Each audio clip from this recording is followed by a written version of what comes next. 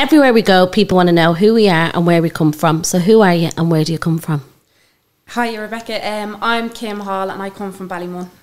Kim, you came to my attention on your Instagram page when you put a video out, and I was looking at it and I could see how heartbroken you were because, and again, we're not going to get into that. We've had a little discussion about it. We're not going to get into that, but it was more for me that the amount of effort that you put in, and you're so invested in your walk and talk.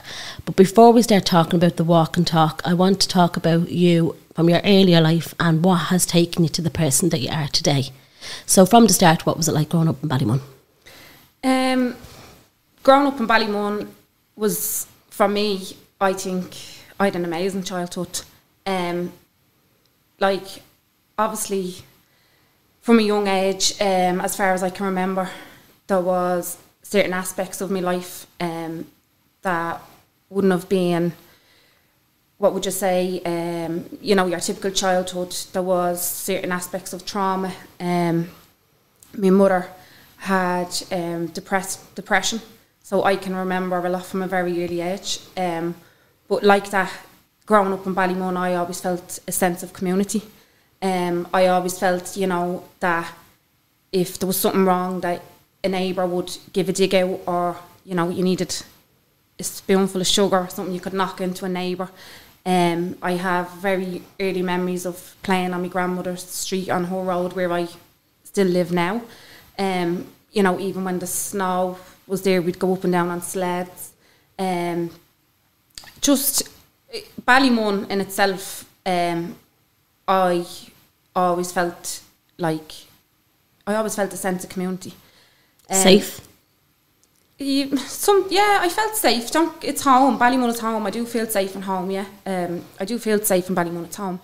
Don't get me wrong, there was experiences where at a very young age, with myself and a good friend of mine, we would have seen,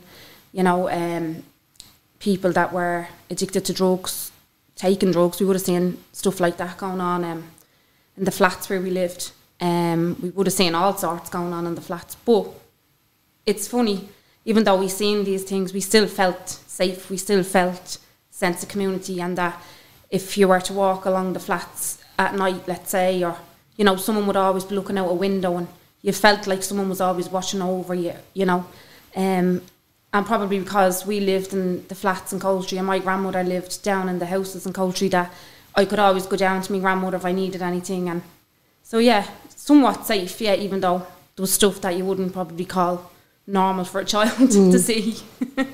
And you said there that you would have seen like depression with your mother from a very young age. So do you want to talk a little bit about that and what you've seen and what it was like for you and like your little young mind experiencing that? Yeah. I do want to talk about it because basically I think that's one of the main factors in why I have decided to do walk and talk.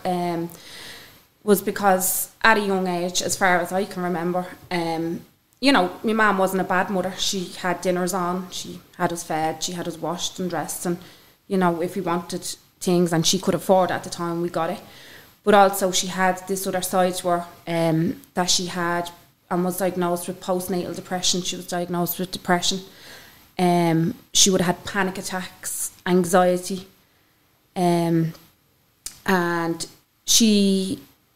I've never known her to be involved in drugs or drink.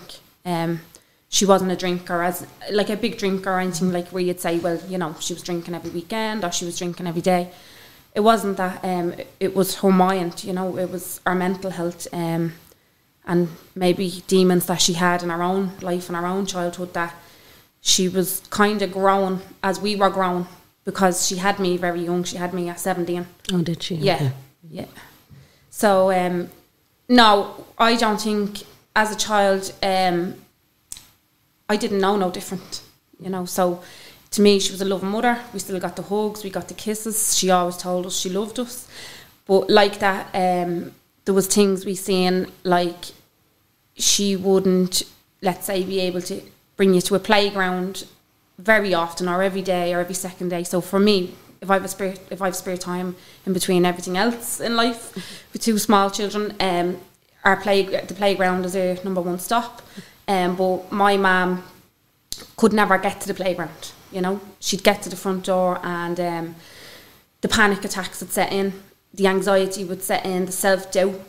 And then, you know, she'd probably in bed for most days. I keep saying she wasn't a bad mother because I felt like, you know, we never starved. I never felt hungry growing up. I never felt that my needs weren't being fulfilled. Or maybe I just didn't know no different. And, you know, that's the thing where our mothers will never, no matter what, we'll always say we love our mothers, you know. Well, I will anyways. I love my mum. And I don't blame her for suffering from depression. And I think that's why people say that's why you are so empathetic and that's why you are the way you are. And so I don't blame her, basically, for having mental health problems. And how many of us were in the house? There was myself and my 2 younger sisters, but my youngest sister was then, she was fostered as a child because my mum got postnatal depression on her quite severe when she was pregnant. So at that stage, she would have been in a psychiatric hospital after she had her. And so she was fostered into the family. Okay. And you're telling me that your grandmother, was that her mother? My mum's mother, yeah. And did they see it? Like years ago, people didn't see depression. Like, do you know what I mean? So basically, my mum's mother would have suffered herself as well. My grandfather would have been an alcoholic. So he was a good man as well. Like that.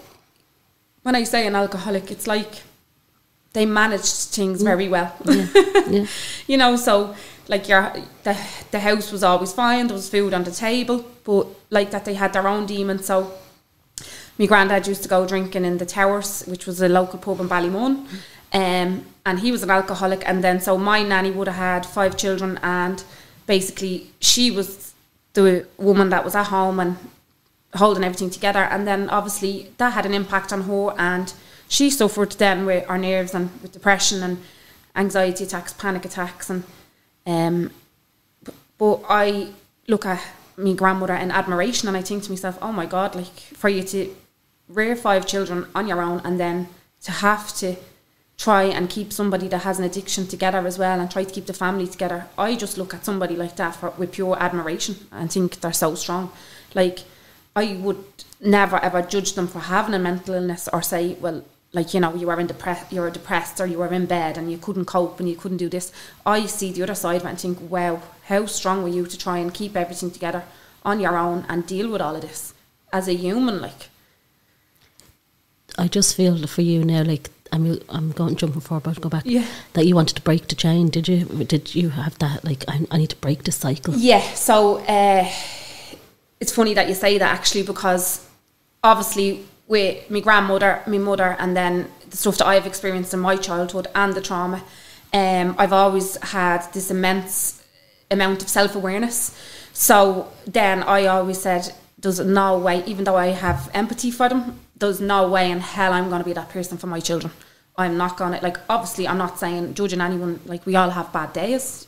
You know, you have a bad day, we're human, we're not robots. But I'm not going to be that person that's not going to be able to get out of the bed. And I'm not saying that you can control that, but I'm just going to fight with all my might to try and look after my mind, my mental health, and to try and, you know, deal with that trauma and heal. Like, I use that word heal a lot. So going off the subject, sorry, but that is getting back to what you said to me. I actually done a bit of therapy with a really nice guy, and he said to me, you know, you're breaking the cycle. You're going to be the one that's going to break the cycle. You're not going to continue that generational cycle of mental health in your family, and to allow it kind of take hold, you're going to break the cycle. So I hope I am. Yeah, no, I can see it. And tell me, earlier on before we spoke off mic, you said that you moved around a bit. Did you move around? Yeah. And why did you move around? So basically, going from the youngest early childhood, so the earliest memory I can remember when I was 2, I was placed in a care home. Okay.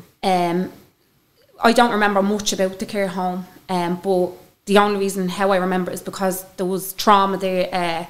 One incident, they brought us, it was like a day trip out, they brought us out, and which is actually quite funny now, but they put me into the water. So 2 ladies, I can't remember who they are, names or nothing, and I don't want to either, but they basically swung me into the sea, and I got this overwhelming feeling like I was drowning. So for a long time I was actually afraid of the bath. I'm not now, I wash myself.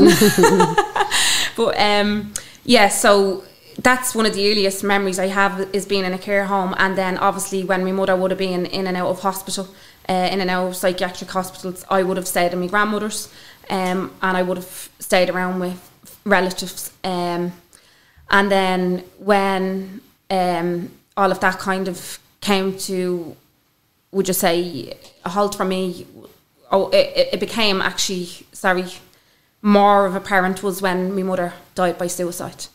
I moved around then a lot after that, so I was very unsettled and basically looking for a home.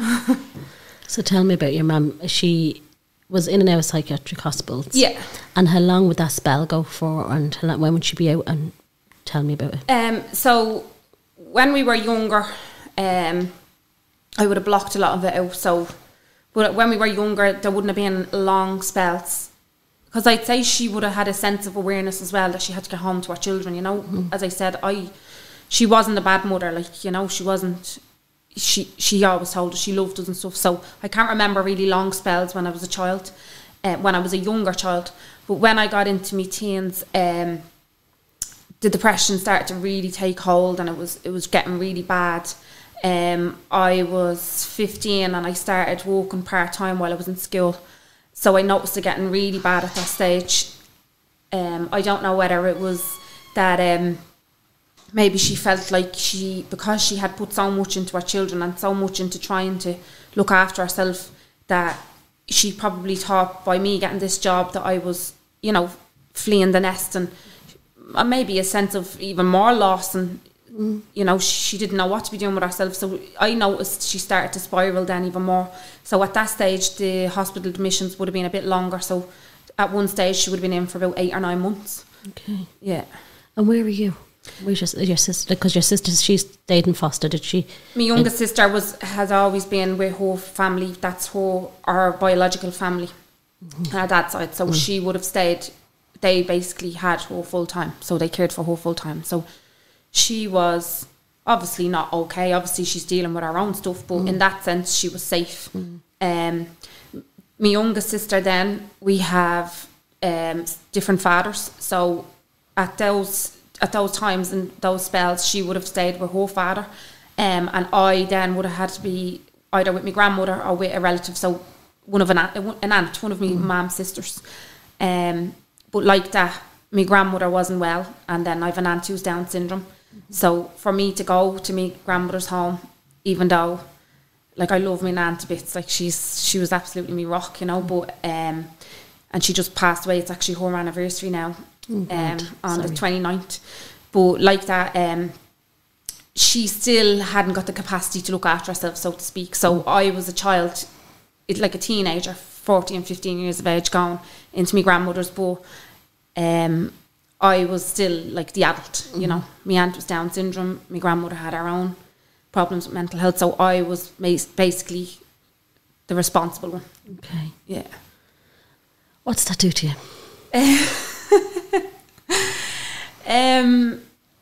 It makes me feel a lot older than what I am. I'm 32. I feel 50 sometimes.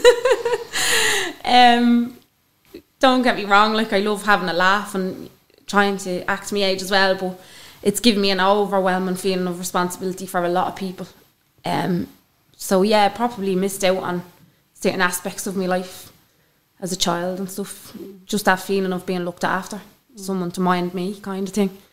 So what it does overall for me, I think, is makes me very, very resilient and very strong. I feel. Don't get me wrong, I can have me moments where I'm quite weak. I'm not always strong, but I've had to learn to be the strong one. Yeah. Sitting at you here, I don't think it's done you any harm. Do you know? I know you have, but like sitting up, because I'm going to talk about walk and talk as well. Yeah. So then tell me, then your mum was in hospital, and what happened to the stage where your mum passed away? Okay, so she was obviously depressed, and she was in and out of hospital. I don't know if I'm able to say the hospital. Because you know it's. So it was basically St. Vincent's Hospital in Fairview. But like that, she was in and out of there for over a number of years throughout our life. She was in and out of that hospital. I have memories from the hospital, not nice memories from the hospital at all. In what way?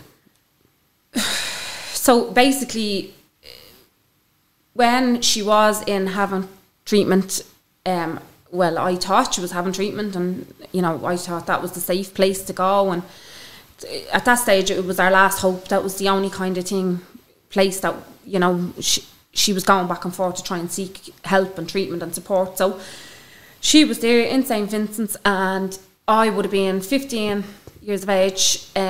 So the main kind of caregiver, she would have smoked, so I would have had to visit. Not that I would have had to, but obviously I wanted to visit my mother. But I was the responsible person who had to go down and give her smokes and leave her money for, let's say she wanted some minerals, like some 7-Up or whatever, fresh pyjamas, fresh underwear. I was that person. Bear in mind, going to school and working part-time at the same time, and then walking down, I'll never forget that long road, the Richmond Road.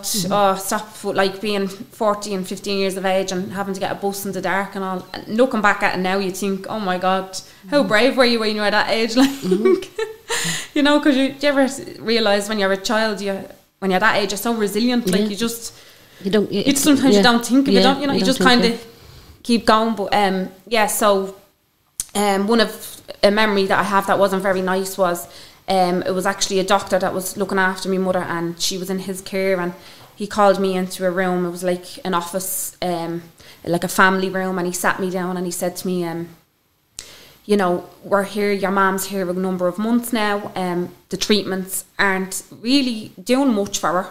They don't seem to be working for her, and basically let me know that they were going to be discharging her quite soon, and that they felt that there was nothing that they could much do for her. And he actually turned around and used the word attention seeking. He said to me, look, Kim, I believe your mum is attention seeking. We've tried a number of different routes of treatment, and we believe now that it's time for her to go home. The longer she stays in here, that she's not going to be able to adjust to coming back out into society and back into the home. So, like man up. Yeah. Isn't that disgusting? Yeah. And so for me, even like as a 15-year-old, I was 15 at the time. So for me as a 15-year-old child, first of all, I felt a complete sense of hopelessness, because I was sitting going, I'm 15 years of age, I'm not the adult here, what do I do? Should he even be saying stuff like this to me? And then when he said attention seeking, my whole soul just crushed. I just thought, oh my God, like to see somebody in such bad pain, like, because she was in pain. And that's what I say to people when they come to my group, when they come to walk and talk. I can feel the pain in people, you know. And as you said, telling somebody that's in so much pain to just man up and not having any sort of understanding or empathy or compassion towards them, it was just soul destroying. It really was. Like, I was absolutely heartbreaking. But they discharged her, and when they discharged her, then they basically discharged her into my care as a 15-year-old child. So myself and I probably wouldn't have been the person who signed for her. Maybe it would have been an aunt, but they knew that she was going home to just myself and herself in her flat. We lived in the flats in Ballymun. So basically she was attention seeking. They couldn't offer her any more help. And then so we went home to the flats in Ballymun, and there was basically a number of attempts of suicide. But like that, I was still trying to be responsible, and I don't know where I get this sense of get up and go no matter what's happening to me. But I don't know where it comes from, but it's that just overwhelming sense to just come on, Kim, keep going. Just let's keep going, and you know, we'll muddle through this and we'll get through it. And so obviously then I was still in school, so I was still going to school. I was working part-time in a shop in Donaghmede. So I used to have to cross the road at the flats in Ballymun, get the 70 the bus down to Donaghmede to work, and then come back and care for my mother. But every time I left for work, it was horrible. I had a horrible feeling, like, you know, like I was leaving someone vulnerable and a baby, but that shouldn't have been my responsibility. I was only 15 years of age. And so I'll never forget one night I was going to work in Donaghmede like that. I would have worked, because I was in school, I would have done Thursday, Friday, late night, and then Saturday, Sunday to try and earn a few bob. You know, my mum was a single mother as well in Ballymun, and like that, because of her depression, she couldn't hold down a job. So I was trying to contribute to the house as well, and, you know, and trying to better myself. I had, like, you know, people always kind of encouraged me no matter what was going on, you know, keep going and do what you need to do, and you're a young girl and you have all these ambitions to go to college and all. So I was just trying to hold it all together, so to speak. But I'll never forget one night I went to work, and it was a late night like that, and I was coming back off the bus, so I possibly could have finished about 8:30, 9. Came back off the bus, the 70 and got off across the road from the flats. And as you come off the bus and you're crossing the road to go through the field, you could look up now. The flats aren't there anymore. Obviously, they're all knocked down in Ballymun. So you could look up, and I could see my window. And it was always just a habit, you know, you'd look up and you'd see the window and you'd say to yourself, right, my mum's there, and I'm going to get home to my mum and make sure she's okay. And I remember one night I just got off the bus and I was walking across the field, and I looked up, and when I looked up, I just seen the whole window up in flames. And I literally don't know how or what, but I got myself and I ran so fast. And bear in mind, we were on the top floor, the 7th floor in the flats. Didn't even wait for the lift, just literally sprinted up the stairs, because I knew my mum was in that flat. So I sprinted. Don't know what came over me, but I ran through the flat. There was smoke everywhere. And when I ran through, she was lying on the sofa in the sitting room, just lying there with her eyes wide open. Just literally, she was in so much pain, she couldn't move, and the place was in flames around her. Literally was in flames, like there was fire everywhere and smoke everywhere. And I honestly don't know where I got the strength, but I just pulled her out of the flat and rang the fire brigade, or a neighbour rang the fire brigades. And even when the fire brigade came and the firemen and women came, they were in disbelief, like they couldn't believe what had gone on. And I'd explained to them that, you know, they put her out of hospital and they said she was attention seeking and what am I to do? But there was still no help after that for her.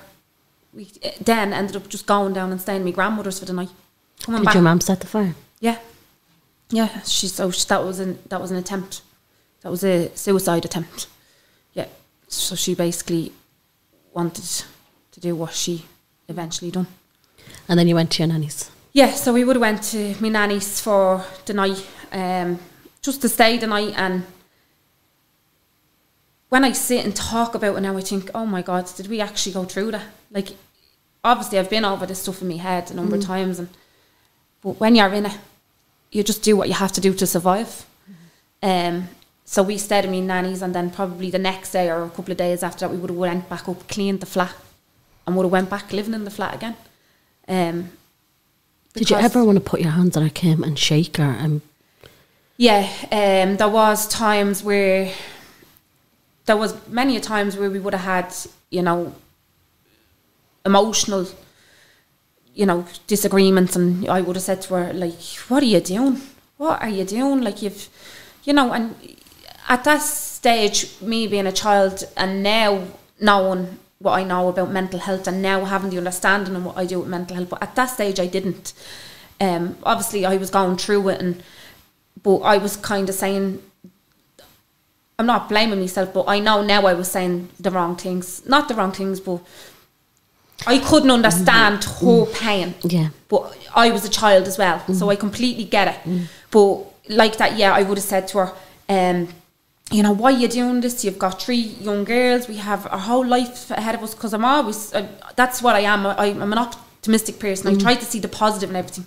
I wake up in the morning, I think if I have a bad thought, flip that bad thought, practice gratitude. Like I try to be positive. I'm not saying I'm positive Polly, like we all have bad days and bad experiences, but to try and see the positive and take the good from bad all the time. So I would have said to her, like, look, you've 3 beautiful girls, we've our whole life ahead of us, you know. And she could never just get out of that mind frame. She always just would have went back to the past. It's one thing I use as well in my group. I say it a lot as well. So at any given moment, your mind will jump from your mind will jump from either the past to the present to the future, you know. And this is why I practice mindfulness in my group, to always try and bring yourself back to the present. You know, you cannot change the past and you have no control over the future. But for my mum, she could just never get out of that mindset of the past and stuff that had gone on in her life and her own traumas and her own demons, and she just allowed it to consume her.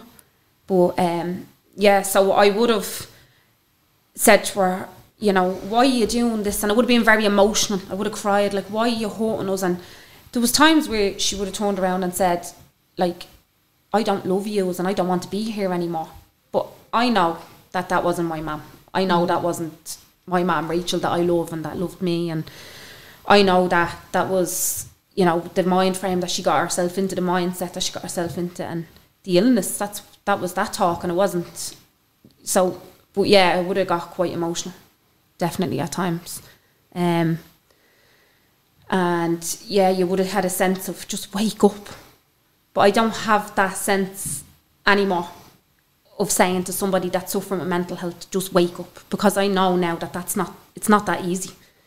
You know, you can't have that outlook on somebody and saying, I just want to shake you. But I say this to people all the time that come to my group, especially people who have family members who go through this. Family members feel a huge amount of responsibility. So do you ever hear people saying if they speak to a stranger, they find it helps? Because as a family member having that responsibility, you do just want to shake them. You want to just say, come on, I need you here, and we're a family and we need to get through this. And so, yeah. Did you ever feel like you wanted to abandon her? So I never felt like I wanted to abandon her. Obviously, I felt a huge amount of responsibility. But then there was times, because as I said, I got a job in Donaghmede, so I got that job through living with my aunt. So I would have, when my mum was in hospital, I would have went and lived with my aunt in Donaghmede for a couple of months, and then I got the job out there in the summer, walking in the Donaghmede shopping centre. And obviously there was little aspects of me, like there was periods, so number of weeks where I would have been like a teenager and enjoying myself and having fun. And yeah, I possibly could have been saying sometimes, you know what, I don't want this responsibility, but no, I would have never abandoned her. You know, she was my mother and I loved her. And you always went back? Of course, 100%, yeah. Yeah, always went back, yeah. And then, was that the last attempt before, or? No, so there was a number of attempts. So we lived on the 7th floor in the flats, and I'm sorry, I'm just closing my eyes because I can still see it as clear as day. I can still vision. So basically, they were balconies, long concrete balconies.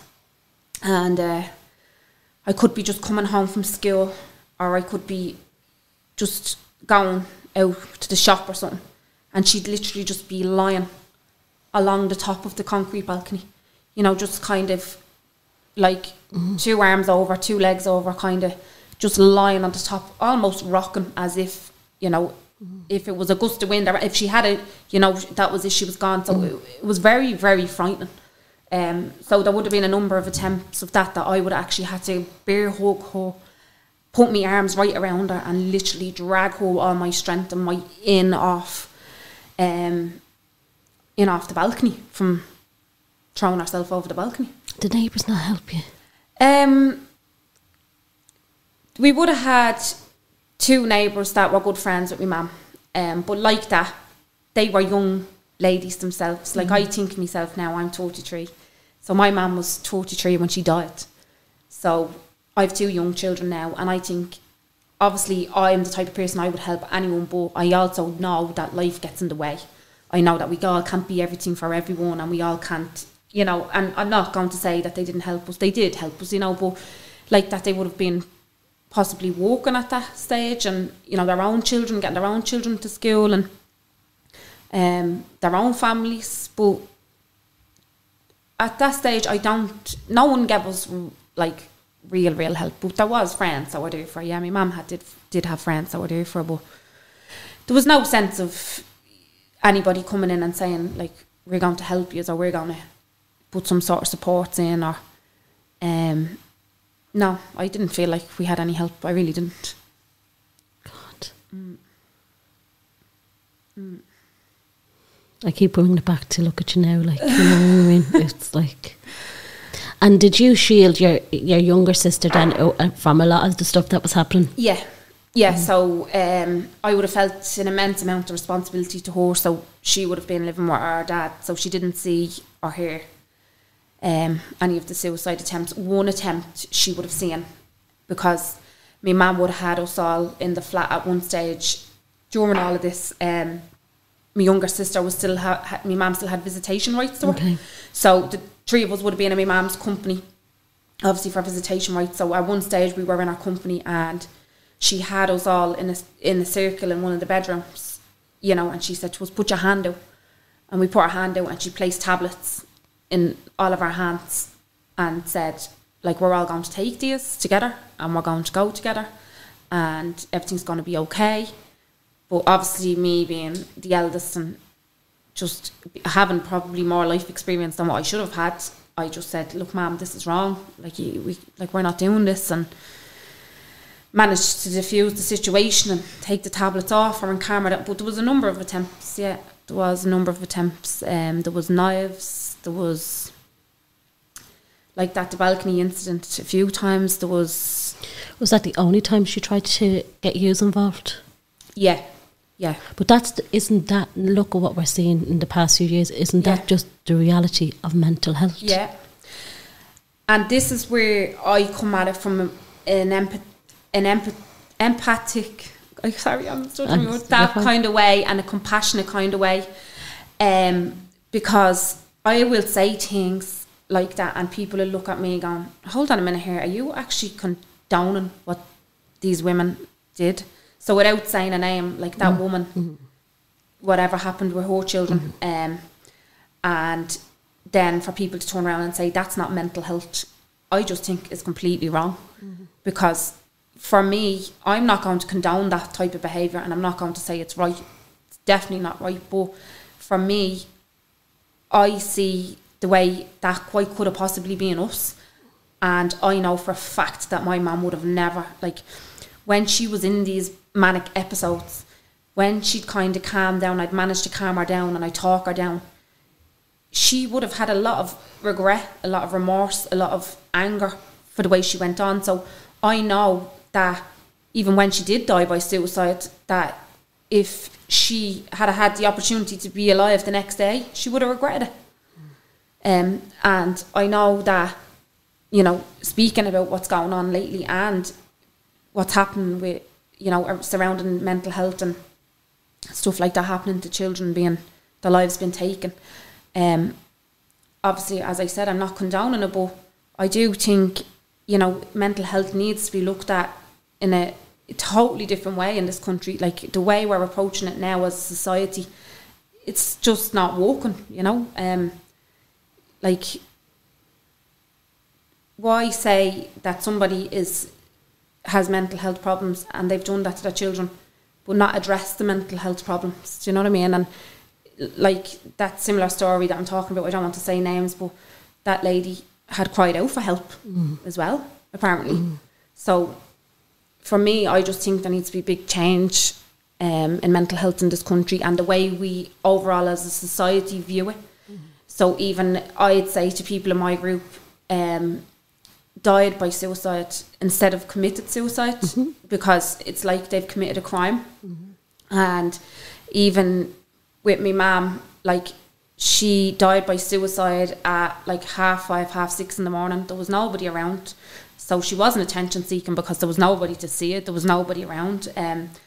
You know, if she was attention seeking, she would have had to gain something from that, and by ultimately dying, she didn't gain anything from it, because she wasn't alive to feel anything that she was that they said she was attention seeking for. So I can't understand that. And then also, like, as I said, when she died by suicide, they didn't even give her then the decency to say we went to the coroner's court and they didn't even say, like, you know, Rachel Hall died by suicide. They said it was an accident. So for me, that was a even further kick in the teeth. Is that a kick in the teeth? Yeah, it is a kick in the teeth, because it's basically saying, like, look, I don't know if it's going to make much of a difference, you know, but it's basically, you're still diminishing that person's views and how that person has felt. You're saying that, you know, she's, by one, saying she's attention seeking, and then by saying that no, she didn't actually mean to do what she done, it was an accident. That's a further kick in the teeth. Like, you're saying, just hold your hands up and say she was mentally ill and she needed help, and she died by suicide ultimately because she didn't get the help. Like, do you know what I'm saying? Are they still saying misadventure? Are they still saying that? Yeah, as far as I'm aware, it's misadventure and like an accident. Yeah, so basically, it's an accident. That was what my mum's death was put down as. Yeah. I'd love to know now whether they do put it down, death by suicide. I'd love to know that. That's a question. That's a good question, actually, and I must look into that myself. See, if they do say that now, because misadventure. What's misadventure like? Basically, that they weren't in the right mind frame and that they didn't intend to do it. And I suppose what I'm saying as well, there is an aspect of that when I'm turning around and saying, you know, if my mum had have been alive the next day, that she may have regretted it. I get that. You know, so when they say misadventure, they mean the mind wasn't in the right place. And I get that, I do. But, I mean, my mum had wrote a number of suicide notes. There was a number of attempts. She had expressed that she didn't want to be here. So, you know, why say that somebody who dies in those circumstances, why label a suicide and then when they die not turn around and say, well, you know, she died by suicide? I just don't get it. Tell me about the day she died. So basically, there was a number of attempts leading up to the months and weeks of it. She was in hospital. They would have been sending her home, taking her back. That was going on for a number of months. And then the day she died by suicide, she left, I think, or did they send her home? They sent her home in a taxi. No, so the day, I think it was the day before she died by suicide, they sent her home in a taxi to my aunt and basically us, the family, me nanny's home. And then she was manic and she ended up getting herself out to, I think it was Clontarf, somewhere in Clontarf. There's water in Clontarf. Yeah, so she went to the water in Clontarf and obviously she was trying to do whatever. So I got a phone call from the police saying, you need to come down to Clontarf Garda Station and pick up your mum. She's basically after being in the water. She's not in good health. And even now, sitting back thinking, like, I'm a 15-year-old girl. Why are you called? Like, I know I'm a daughter, but they called me to come down and pick her up. And like at that stage, I think the hospital was actually just fed up with her. Yeah, washed their hands with her. Yeah, because why didn't they ring the hospital? Why wasn't there an outreach team or someone to come to the police station and pick her up and bring her home, bring her to the hospital? And instead of saying, like, you know, here's a 15-year-old girl is going to come and collect our mum and she's in after being in this situation and we're just going to send her home and that's grand. Like, you just deal with it. Like, and even the guards, they didn't. I don't want to slate the guards. You know, at the end of the day, the guards, that guard that I dealt with was nice, but I feel the guards as a whole may need to update training around mental health. Definitely. But like that, they're human too. They're only doing their jobs too. You know, I know as individuals we all have a responsibility, but as a society and as the leaders of our country, I think have a bigger responsibility to implement certain structures surrounding mental health and certain, you know, ways of dealing with people that are struggling. And I just don't think as a country we're there yet. No. But like that, I don't want to come at anyone, you know, and say like they didn't do this and they didn't do that. But for that day, they said to pick her up. So I was seeing a chap at that time. I was seeing him for probably up to a year. And he was very aware of the situation and basically just supporting me. So he was driving. We both drove in the car. We went down to pick her up. We put her in the back of the car, I got in the back of the car. She was in the passenger seat with him. And Phil Collins' song came on, you know, that song True Colours. So she said, will you hire that song for me? And we said, you know, we were just trying to calm her and make, you know, anything you want, ma'am. We're just trying to make you feel okay.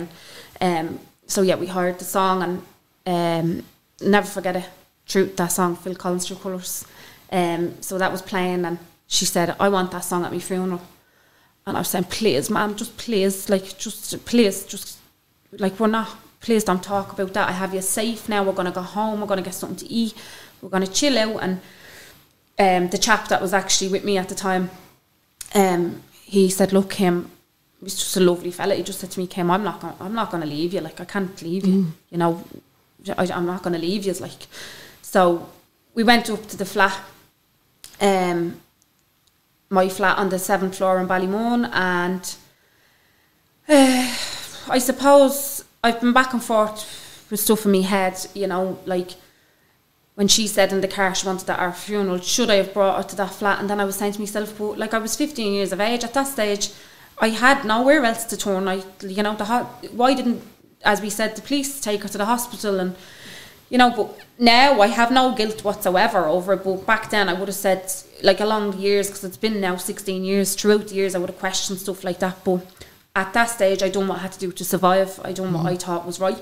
So we just wanted to get home. You know yourself, if you're ever going through a bad patch in your life, you just want to get home and you want to get into your safe space, and that's what we wanted to do. So we went home, and we were in the flat, and basically we were up. It was Christmas time, so it was 24th of December, 3 days before Christmas, and the Christmas tree was up. I don't know how I managed to do that, but I had the Christmas tree up with all of this going on, and I was just trying to, you know, bring a bit of positivity and say to her, look, ma'am, the Christmas tree is up and we're going to have Christmas and we have you home and you're safe now, and I promise we're going to have a lovely Christmas. And as you said, you get that almost sense of trying to shake them, but you're trying to talk to them. You're trying to say, like, come on, and we have all of this going for us.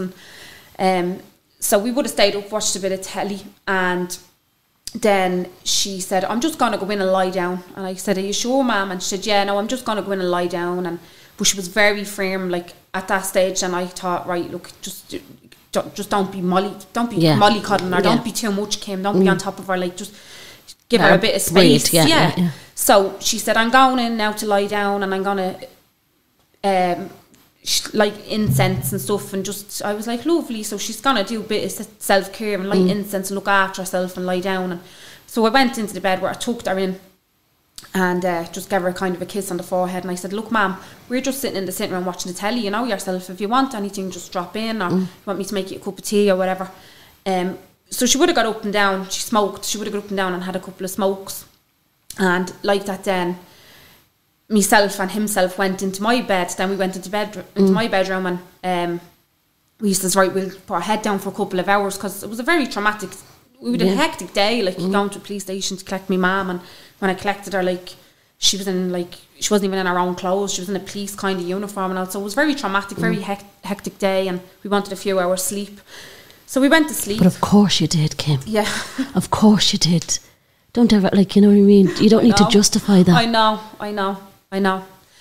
and that's what happens, isn't it? Like, I think that, as I said to you, over the 16 years, there would have been, you go through all these different phases of grief, and there would have been a sense of guilt.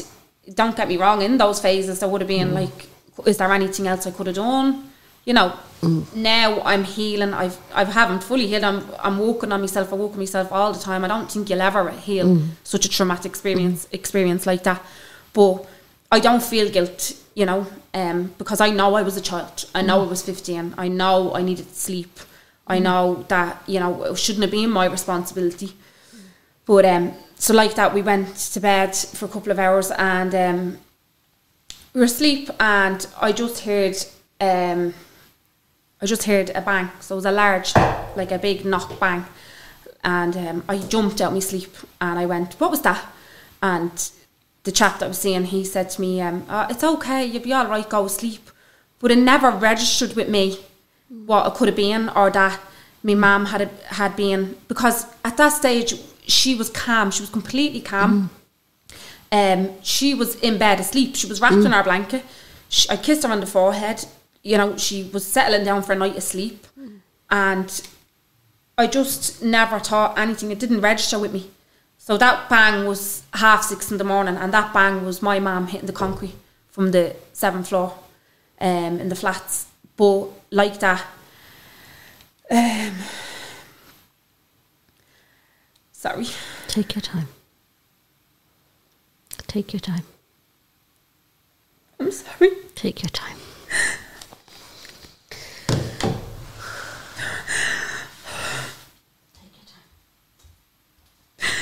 I'm sorry.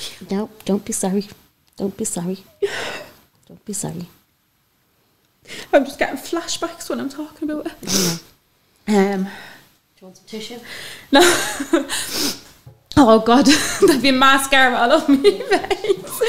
I'm okay. Thanks, you're so good. Thanks very much, Rebecca. You're so good. No, not at all. Take your time. No, and someone said to me, take your time, because it's like, as well, isn't it, you just kind of rush the way you feel natural just to keep talking about it and just keep going. And you're doing so well. Honestly, take your time. Do you want a cup of tea? No, take us up. I'm used to drinking cold coffee with the kids. Yeah, I know.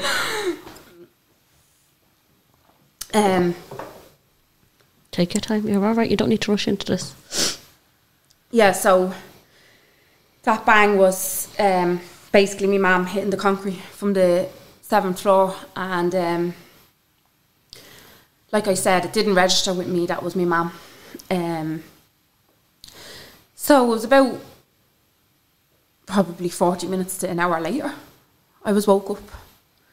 You know, so it's quite surreal, and it was quite surreal, and it's still quite surreal when I think back to it, how it all happened and how I was woke up. So I was basically woke up by a knock on my bedroom door by guards, a couple of guards, and they said, they came on over me, like, and just kind of, you know, when you're waking someone up, you kind of shrugged their shoulder. They just said, Kim, you need to wake up. And I said, what? Like, you know, you're waking up with guards standing over you saying, what's going on? But because all of these suicide attempts were normal to me, which I'm saying normal there, that word normal. No, I know. They shouldn't have been normal to me, but because it was my life and I had gotten used to them suicide attempts, I just thought, you know, she's okay, but she's after trying something again. So they were standing over the bed, and they said, Kim, your mum has been in an accident. You need to get up. You need to get up and get dressed. And I went, okay. Look, I was trying to calm the situation down. They said, look, now, like, everything is okay. Just get yourself dressed. Come on, Kim, just get yourself dressed. And I said, all right, yeah, that's no problem. So I got myself dressed, and I kind of got a sense that they didn't know what to say to me. They just were saying, like, look, is there anywhere you can go? And I was saying, well, I don't, what's gone on? Where am I meant to go? What do I do? Like, and he said, like, is there anywhere we can take you? Anyone, you know, family? And I said, well, my grandmother lives down the road. I said, like, is everything all right? And they said, look, let's just get you down to your grandmother. We need to get you down to your grandmother, and we need to get you down to your family, and, you know, you'll be all right now. Your mum's had been in an accident. And I was like, okay. So at this stage, when they had awoken me, and I don't know whether it was done purposely, but I thank God that it did happen that way, because I reckon if I had woke up and seeing her doing it, or woke up and seeing that, I quite possibly don't know what I would have done. You know, I actually don't know what I would have done if I had seen her. Like, you know, a neighbour, when they heard that bang, a neighbour heard it as well, and a neighbour went down and tried to obviously help her and resuscitate her and put a blanket over. And then the guards and the ambulance obviously came, and the neighbour must have said, you know, she's kids or whatever, and Kim quite possibly is in the flat. See, we hadn't spoke to anyone that day or that evening when we came home, so nobody probably would have known I was in the flat. But yeah, so like they brought me down the stairs, then brought me down to bring me to my grandmother's, and she was gone. Like, her body wasn't there. And yeah, I don't know whether they were aware of, like, whether, or I actually don't know how. I just thank God that I didn't see any of it. Yeah, that's a, yeah. Yeah, because, like, I think it would have possibly affected me a lot worse in my life had I have seen it happen, or had I have seen her in that way on the ground.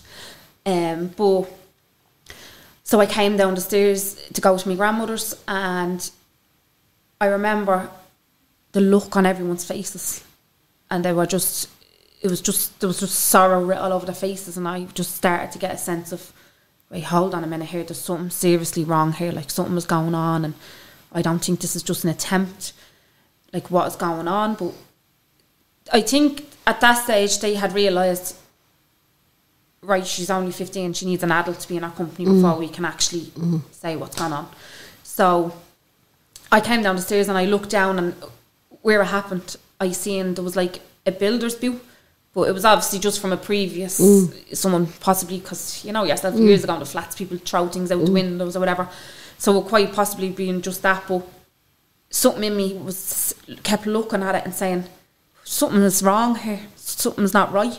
It was the exact kind of area where it happened, where she landed when she fell. So I was like, something is not right here.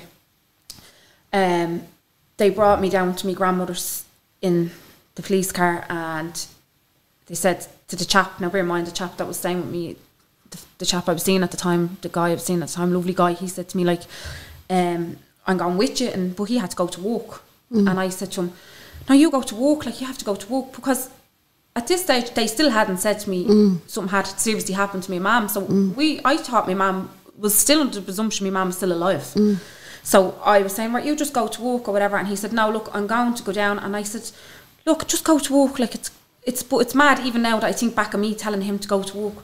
I was used as a child to living like this, to these suicide attempts, and to just having that whole mentality of you just get on with it.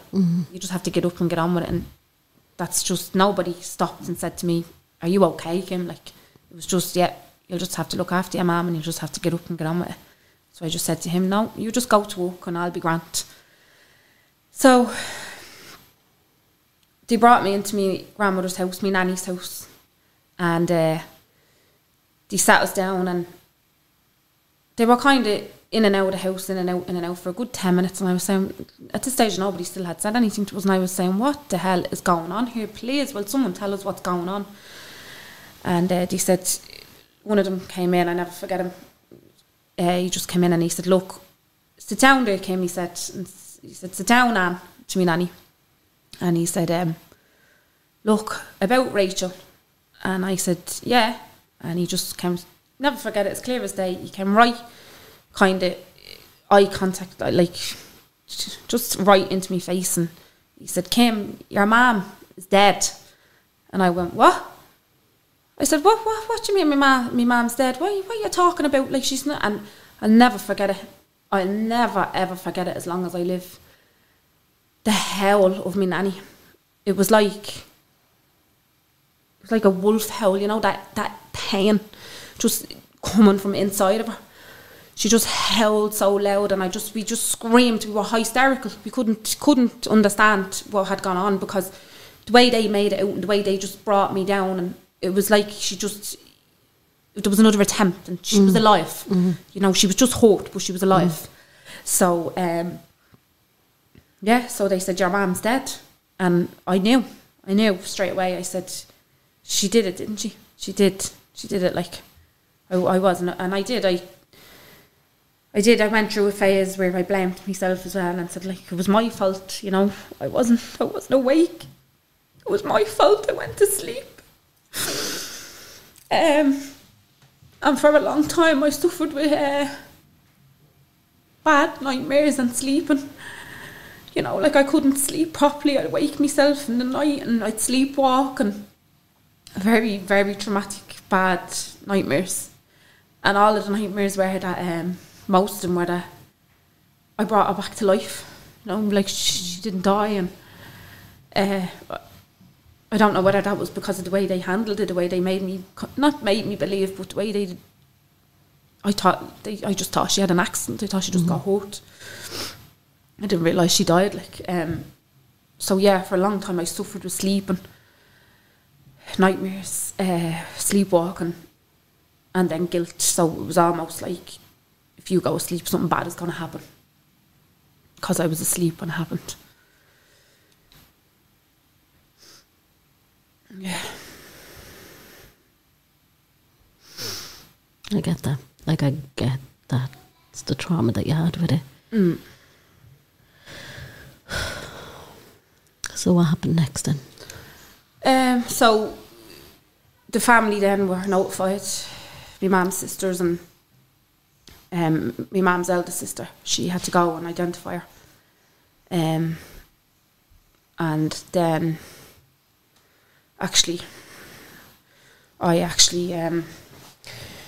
I don't know whether it was being a hormonal teenager or whether it was just I had had enough of everything that went on.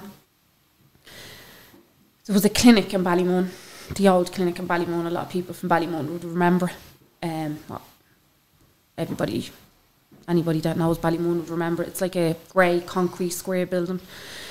So that's where the psychiatric teams, well, call it team, but that's where the psychiatric services were, in the old clinic. And straight after it happened, I went up. I'm laughing about it now, like, I'm not laughing, but I'm just thinking of myself, like an angry 15-year-old girl who's completely felt our mother has completely been wrong by. And look, I'm not saying that everybody is to blame, and that's where I come from now, with, you know, looking at all different aspects of mental health and how to kind of approach the situation. I'm not saying that any one particular person or one particular service is to blame, but the way they handled it and the way they said she was attention seeking and sent her home from hospitals and all was just wrong, and even down to a 15-year-old being left to care for was wrong. So I marched straight up the road to the clinic on my own, and I banged on the door of the psychiatric unit, and I said, the clinic where they sat, and I said, I want to speak to you. As I said, open the door, and they wouldn't open the door to me. I don't know. No. And I said, I want to speak to you. As I said, open the door. I said, effing. I was probably effing and blinding and screaming everywhere. Very emotional and very hurt and angry. And no, I wouldn't have never been violent. Violent. It's not in me to be like that. But I just was very angry and screaming and said, what do you, like, my mum's attention seeking. Is she attention seeking now? And she's killed herself at 6:30 a.m. She's jumped off the flats in Ballymun. And there was nobody watching. I was screaming and shouting. There was nobody watching to watch her, to give her any attention. You know, that sense of hurt and anger in me, I was screaming, but they didn't even give me the time of day. They didn't even come out and say to me, like, we're sorry. And you could have done that to yourself then? Yeah.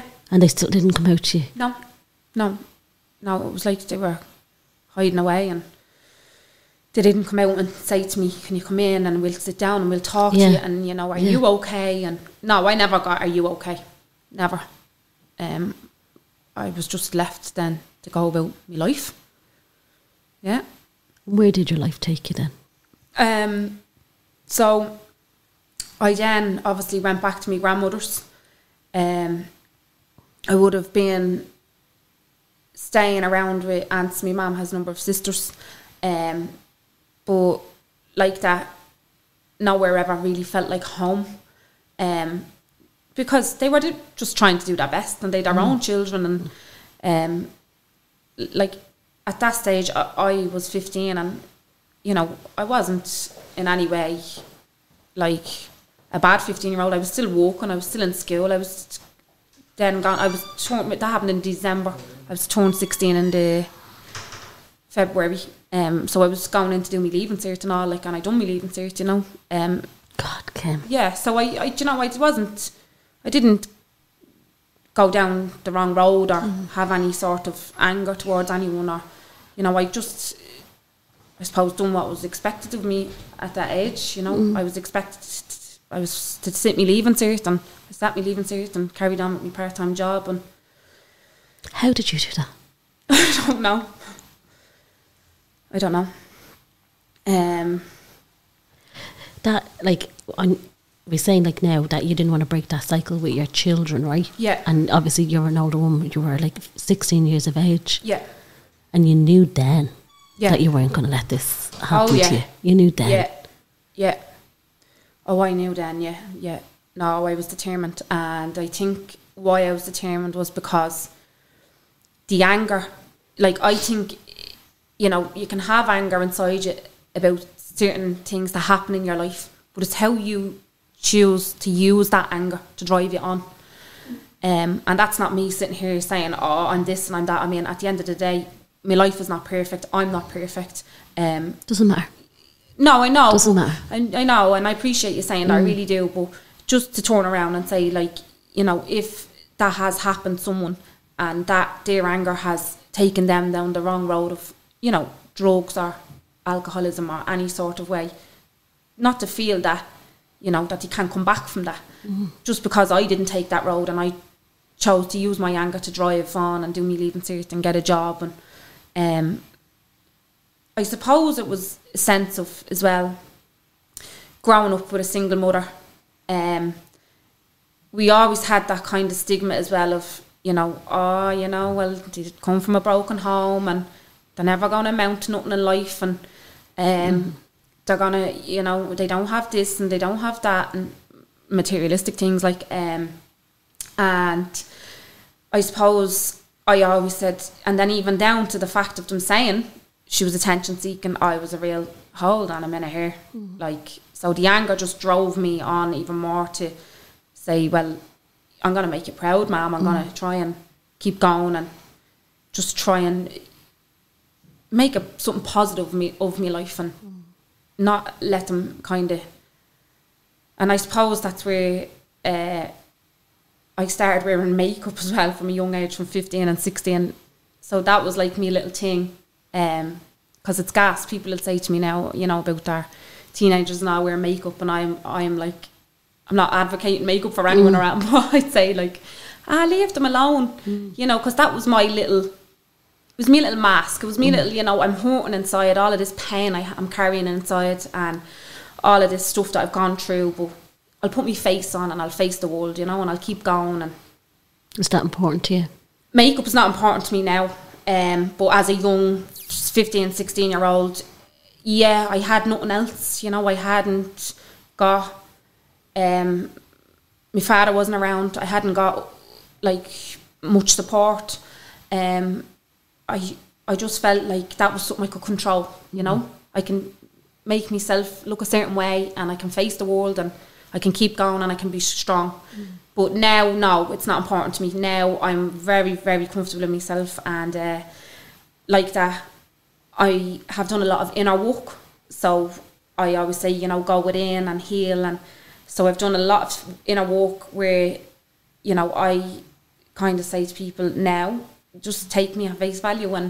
And back then, being that young girl where I felt like I was being judged because I felt like people, and it would have been said to me in, you know, ways where, you know, the poor girl, and she's no father, and her mother's at to dying by suicide, and how is she going to cope, and what's she going to do? And so now I'm quite comfortable in who I am as a person, that I just think... Isn't it mad they'll say that, but they won't give you help? Yeah, very true. It's like, say that, but why not say, that poor girl is going, what can I do? Yeah. How can I help that girl? How can I help? But it's not, it's judgment instead. Yes, definitely, 100%. Definitely. Yeah. So that's why, like, when I do walk and talk, and you'll see me saying things like on before we start about walk and talk, right? Tell me, you're going, when did you settle? When did you start to settle into your life? Is that the wrong term to use? No, I get what you're saying, and I don't think that any of us ever really do settle, but I get where you're coming from. So when did I go from the anger to trying to just calm it, and you know, looking at it from a different perspective, and letting go of any of the guilt, and I get that. So I suppose just with time and growth. So like I did. So as on from me leaving Search, I then went on. I was part-time in the army, you know, like the Reserve Defence Forces. So that gave me a lot of focus and drive, and allowed me to, as well, put some of my anger into firing guns. I'm not promoting that, but it gave me a lot of life skills, and you know, and friendships, and there was people that would have guided me as well, and that. Did you find family there? Yeah, definitely. I found family there, and then I went to college. I did sports level management in college. I found good friends there and family there that, I kind of threw myself into different things like that. And then I went on to work. So I was working while I was in college, but me being the young girl with no father and no mother, I then had to go and work a full-time job rather than trying to go after me dreams that I had studied in college for, because at that time, money, I needed money. You know, I needed money to survive. So it was like, look, your goals and dreams or whatever, you have to take a back burner, you need to survive now. So I worked full-time in a job. I met my children's father, and we lived 15 years we worked together. We done a lot of growth together. During that as well, when I met him, I did while I was with him, I did a beauty course. So I then did a 2-year beauty course, and I found that calmed me a lot as well, because we did massage, and it was going from being that kind of rough tomboy in the the army and the sports to now softening it a little bit and going into the beauty and doing makeup and doing like all these lovely things that make you feel great and all. So that softened me big time. So growth, I think, definitely, like over the years, like I haven't just settled or lost that anger straight away. It's been a process. Counselling, yeah. I haven't been 100% honest with you. I haven't done a lot of counselling. I kind of just always had that mentality of just, I don't know, as you said, like how did you just, I don't know. I think I'm very resilient because of my childhood. Like as I said, I was in a care home at 2, and loads of different things I could tell you, like that just made me resilient. So I usually bounce back quite quick from stuff. So I just kind of muddled along and just got on with it. But I did therapy with a really nice man that said to me, you're going to break this generational cycle. The beach, I absolutely love the beach. The beach is my happy place. So I meditate on the beach and I do sea swims. So it's just to, like open your awareness, open, your consciousness. Ground, and I use the sand to ground me, just to sink me feet into that sand. And I use gratitude. I practice gratitude every morning just to say, you could be worse, Kim. What are you grateful for? I'm grateful for my children. I wake up every morning and say I'm just grateful to be alive. So when I open my eyes, obviously we all have, stresses in life. We all have jobs, we have children, we've bills, we've responsibilities. So most of us wake up in the mornings with a negative thought. So it's either, well, depending on the day and the mood. So some days you could have, you know, stuff you're really looking forward to and you could just bounce out of bed. But most of us would kind of, you know, oh, I have to go to work, or I have to go to college, or I have to do stuff for the children, or I have, you know, we're human, we're not robots, and we're entitled to have these feelings. But I practice gratitude every morning and flip them feelings and say to myself, do you know what, Kim? You woke up. You know, you're alive. I believe in God, and I'd never force... I was going to ask you that. Do you believe in God? Yeah, I believe in God. I'd never force my beliefs or opinions onto anybody. But definitely 100% believe in God. I believe I'm being guided. People probably say, what the hell? But no, I do 100% believe I'm being guided. I would have never been a big spiritual person. So if you had said to me 3 years ago, like, yeah, I believe in God, but I would have just said, are you okay? And like, yeah, no, just relax there. But now I'm going really big into my spirituality. I feel I'm being guided, and I just feel it's all love, and I'm going to have open arms to that, and I'm not going to close it off. I'm going to, like, it's weird because, like, everyone knows that I believe in God too. That it's like, I'm always very careful when I talk about God, and I don't talk about it too much because Paul kills me, as I've always said. It's like we were put here to do something. You went through a very horrific journey compared to me, but also at the same time I feel that both of us were put here to do something. And I'm not being big-headed with that. Like, I always knew that I had to do something, and you probably have now, maybe not always knew, but realised that you have to do something. And maybe that for you.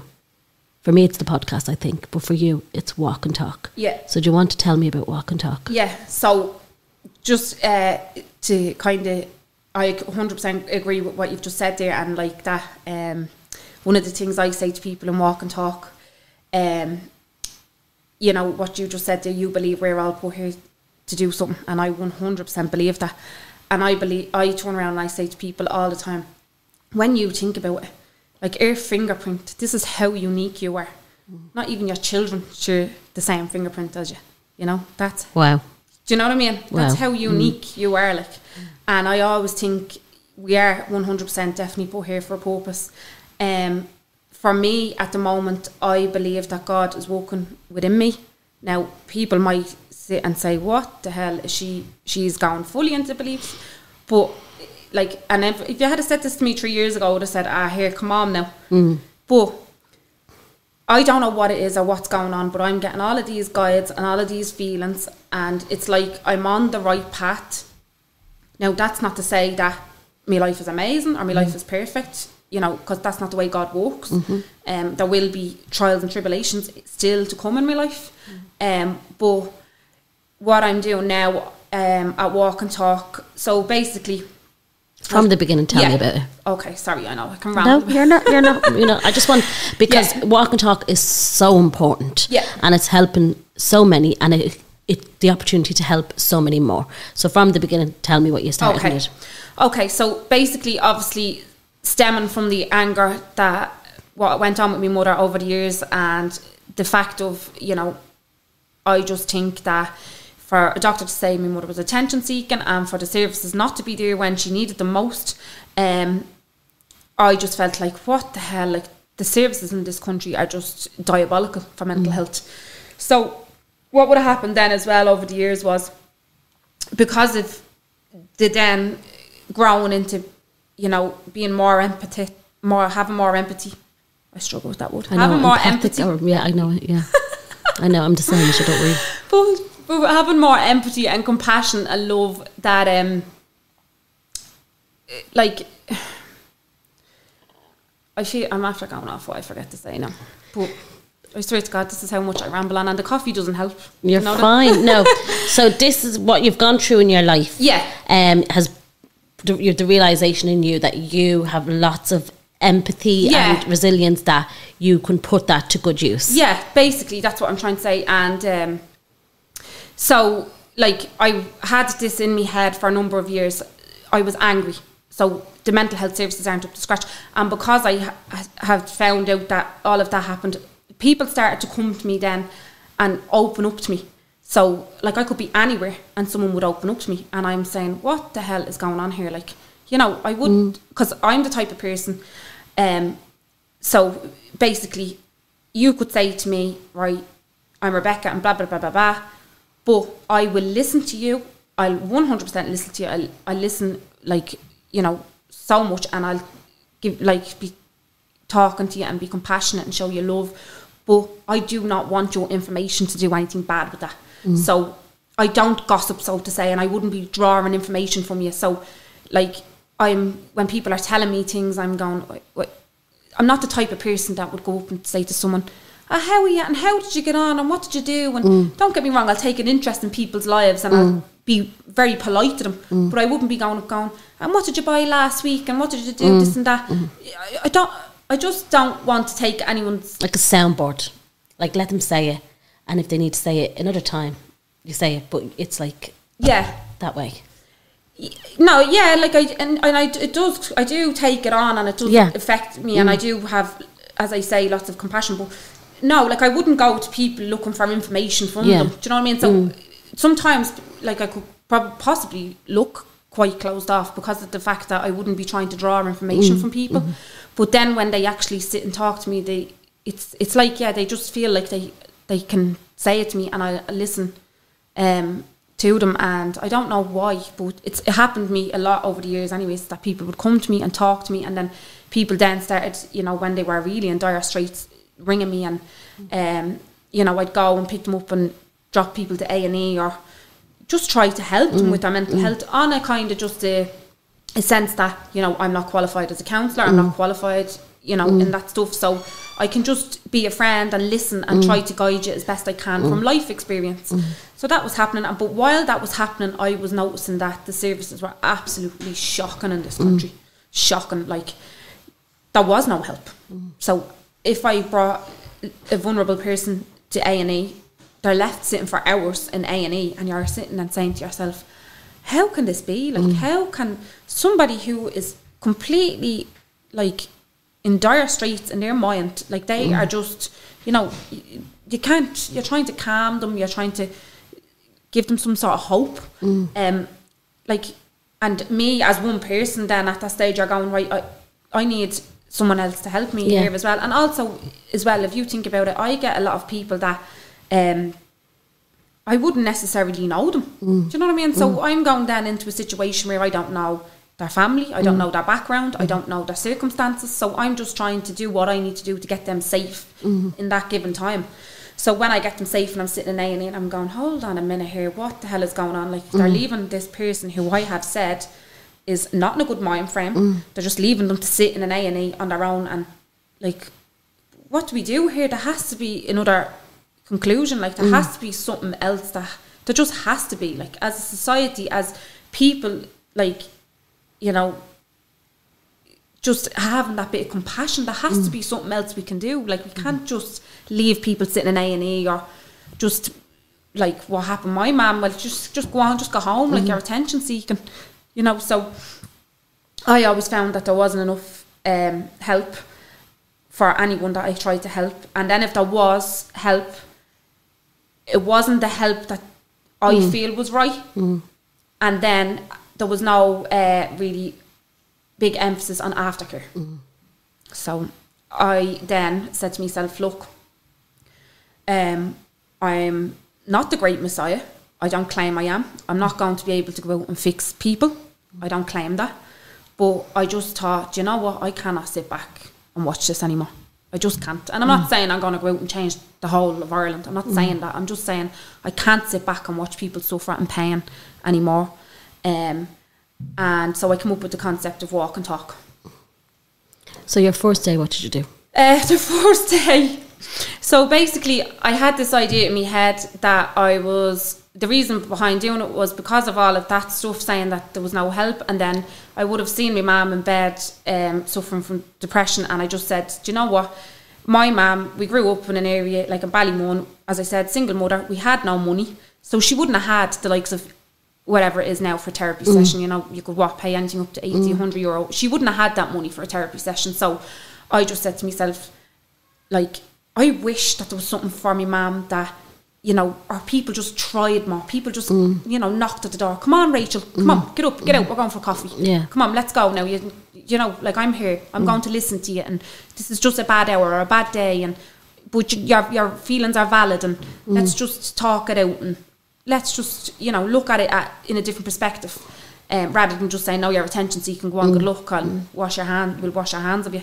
So I then had that in my head that I was going to just, you know, try and spread love, spread positivity, try and help people that are in pain, and that we always use this term, suffering in silence, and it's okay not to be okay. And that's what I just wanted to do. I wanted to get out and do that, and I wanted to change the whole outlook and perspective around mental health in this country. So basically just got a school bag, a couple of books that I had read and I had found helped me. Myself with all these ambitions, I had no idea what I was going to do or say. I just said, I just want to make people feel that they're not alone. I just want to make people feel that it's okay not to be okay. I want to break the stigma, and I want to change just a lot around mental health in this country. So I'm just going for it. So I walked over with my school bag, and no, I think I might have put it out there on a story just to say, like, I was going to meet people and I was going to set up this group, and I was going to, you know, try and do something about mental health. So I got there, and two lovely girls, two faces approached me, and I was real, I thought it was just going to be on my own. And at that stage I didn't even care if it was going to be on my own, because I exercise, and that was my route anyways. I usually walk that route with my dog as well, and I was like, do you know what, if people see me walking, I had it then in my head that I was just going to pop it up on a story and say, well, look, I was going to be 100% honest, even if I was on my own. Look, I'm on my own, and just, I'm still going to let you know that I'm still going to be here every Wednesday. So if you want to come for a quick chat, I'll always be here, and I listen. And that was just that. And now 2 girls, and we got walking. So I knew the route, because, as I said, I take the route. So basically we meet at Costa in Norwood in Santry, so in Santry de Moyes. We take the route, so we come down by the new houses, and we take the route down the back of Santry Park. But I don't know what it is about this route. I really don't. It's just, I liken it to, like, it's like, I don't know, it's like it's taking you on a journey. Okay. I don't know, and maybe that's probably me looking at it, like, because it's my thing, and I love that route and what it's done for me. Yeah. But it was like, right, we're going to break the stigma to mental health, but we have to get people there first. So we have to get people in this country to now start looking at mental health differently. We have to get people to start talking differently about mental health. And we also have to get people that are suffering in silence to come out from the shadows. And we're not saying, I like to say let's shout about it, but come on, like, some people might not want to shout about it. So we have to get them from that journey of, you know, you have people that even sometimes they can't make it past the front door. So you have to get them past the front door to the walk, and then through the walk. So I call the walk, liken it to a roller coaster. I would say, like, look, you might not want to come here at first, and the walk might be bumpy like a roller coaster, but we'll get through it together, we'll support one another, and then you'll thank yourself. You know that feeling when you get off a roller coaster, oh my God, I'm after doing that. You know, it's like that then in the end, like, oh my God, I feel great after this, and this is working, and I'm going to keep doing this. And just have a coffee first, like a little, no, you just meet there and you just walk. No, so we meet at Costa at Norwood, and what I do is I'll say to people, so my concept is we go in pairs. So one is the talker, one is the listener. So basically, for the first half of the walk, you know, let someone talk and listen attentively, I always say. So, like, you know, we obviously, as humans, we all would touch on gossip, and, you know, it just, life is busy. So we just, how are you, and what did you do? And so I say to people, look, don't be ashamed to say, now, I'm not forcing anyone into say what you want, because I don't have the time to, not that I don't have the time, but I'm jumping between people, so I wouldn't be focusing on one person saying, now you need to say this. It's not like that. I just say to people, look, just say what you feel necessary, and just know that someone is listening to you, someone's listening to you attentively. And so basically then people open up. So sometimes they may, depending on the day, depending on the mood, depending on what's gone on in the week, they may just touch on gossip, or other times they get deeper and it's like a therapy session. So some people would go into past. Obviously it's confidential, so I can't say what Of said, course, of course. Some people go into past, some people go into present, some people go into anxiety about the future. But it's then what we do is the tips and the tools we give each other, and the sense of just listening. And then I say to people, like, it gets heavy carrying that stuff on your own, you know, carrying it sitting on your chest. And sometimes as well, if you just, do you ever see as well, we use journaling as well as another form of therapy. So you're getting it down onto paper. So it's coming from your mind, your own thoughts, and you're not stuck in your own thoughts, and you're getting it down onto paper. But this is like you're going out and you're talking to someone and you're saying, like, right, I feel better. Or even like we have people now that someone will say something. So last week someone told their story. Because what happens is, sorry, I'm jumping ahead. You're good. What happens is when we get through the walk, one is the listener, one is the talker, we stop at a tree stump in the middle of the park. Okay. And like that, it's an opportunity for someone, if they want to come up and, so to say, tell their story. Because that's what happens as well. People have gone through so much things in their life. People carry pain. I believe most of us carry pain. I think that all of us will have gone through something in our lives that has hurt us, whether it's on just, depending on how deep, but we all carry pain, I believe. And, you know, it's giving people an opportunity to get up, and they don't have to, completely don't have to. And some weeks I don't even know this is going to happen, and someone will just automatically open up like a book, like an open book, and just come up and talk.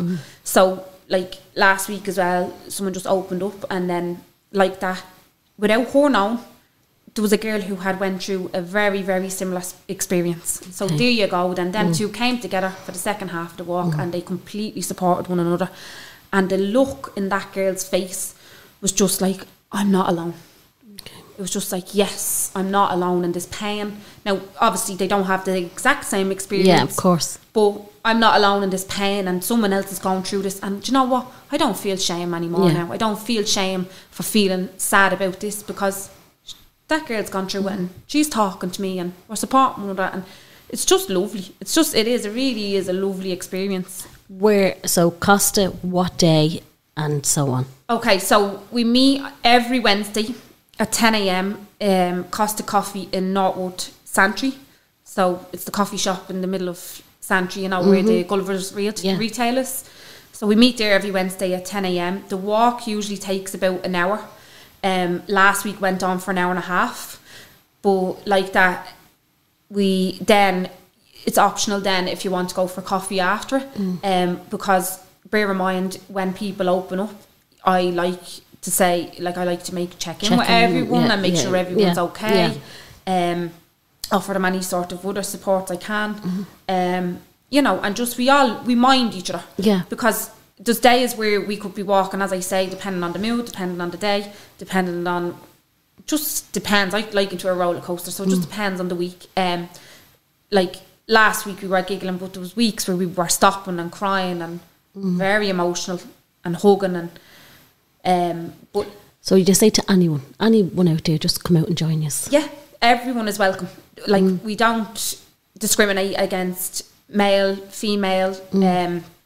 You know, just obviously sometimes as well women bring their children along, but I mean, that's completely up to you. Like, if you feel like you're bringing your child and you feel like there's something that you don't want your child to hear, well, number one, I'd say don't bring your child if you don't want your child to hear something. But there's ways around that. Like, I mean, there's ladies that come with their children and they may just want, you know, a quick chat just to get out of the house. So they'll just chat with somebody that's going along with a child as well that just wants to talk about your normal everyday life. They don't want to get too deep. You know, so we are quite aware about that as well. But now, literally, I'm just saying, like, just come out. I know I can't just sit and say just come out, because as I said, I'm very aware there's people that suffer in silence. I'm very aware that sometimes it's not just as easy for people, and then I get messages from people that, you know, as well have social anxiety. They don't like mixing in groups, and, you know, I get all that, completely get it. I get messages from men that say they want to come, but they can't come because, you know, they feel there's a stigma towards men. And, like, suicide rates are actually higher in men than they are in women in Ireland. So I get that. You know, I get that men think that they can't talk and... Put that down. Sorry. It's going to rustle on your mic. Oh, sorry. I'm like, stop it. Put it down. Yeah. Yeah, so I get it. I get that, you know, because even when you're growing up, and I would have heard things as well, like around people that I would have grew up as well, you know, you're the man of the house, or, you know, men are always taught to be strong and get up and be the man of the house, and the woman's like, do you know what I mean? Yeah. So I get that. I get where sometimes men just feel like, no, they have to be strong and they can't open up.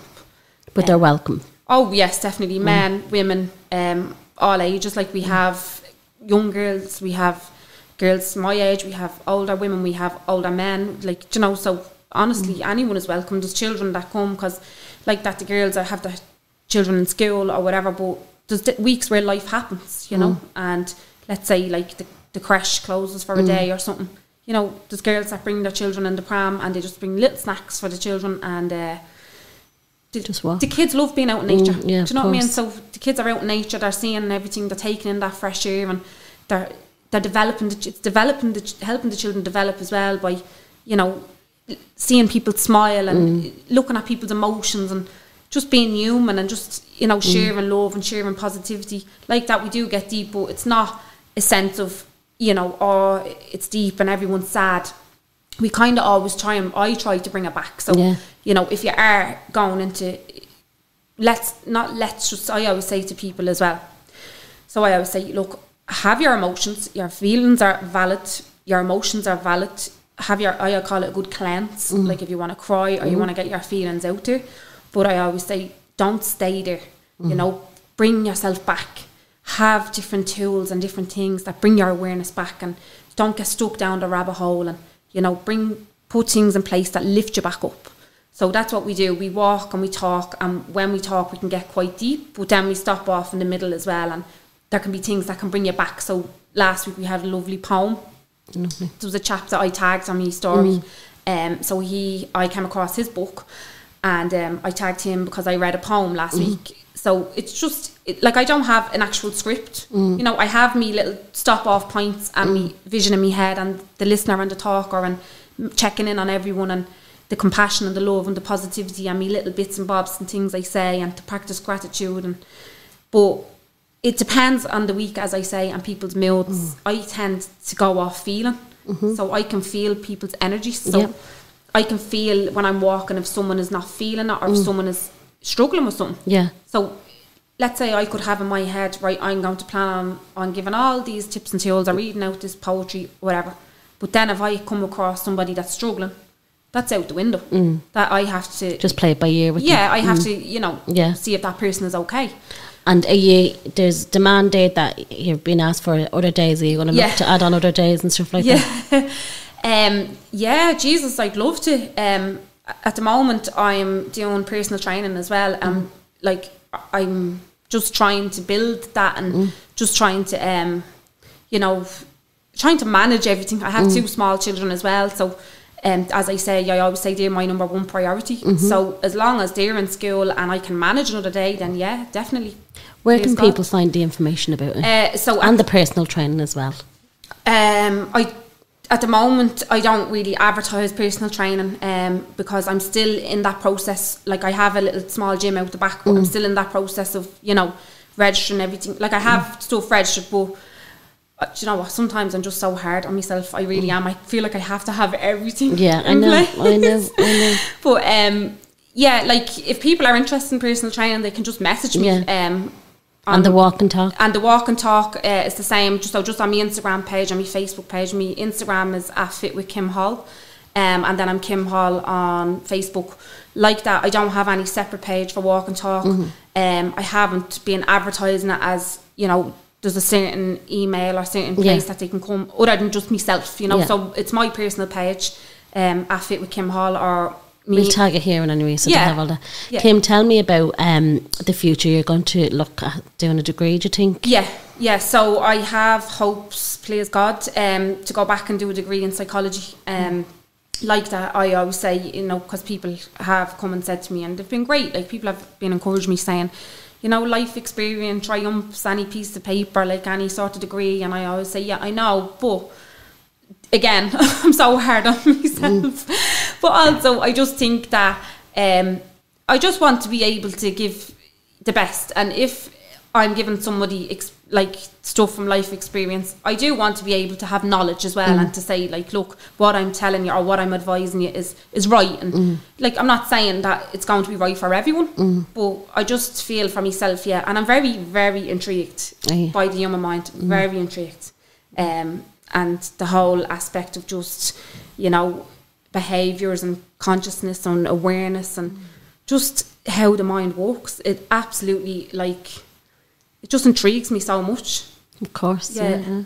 So you're going to look at other days of walk and talk. People can find you. I'm going to tag you here. Yeah. But on that note, Kim, we leave it there. Oh, thanks very much, Rebecca. Thank you so much. Cheers. I know you were nervous coming in, and in the end, as I said, you know, you should be very proud of yourself, because you've been so true to your story, and I'm delighted with Walk and Talk. And one day I might join, but then people probably think, oh, she's coming up for a podcast, so I probably not. They'll probably wonder their way when they see me, but no, but like, really and truly well done, and fair play to you, and thank you so much. Thank you, Rebecca. Thanks very much for having me.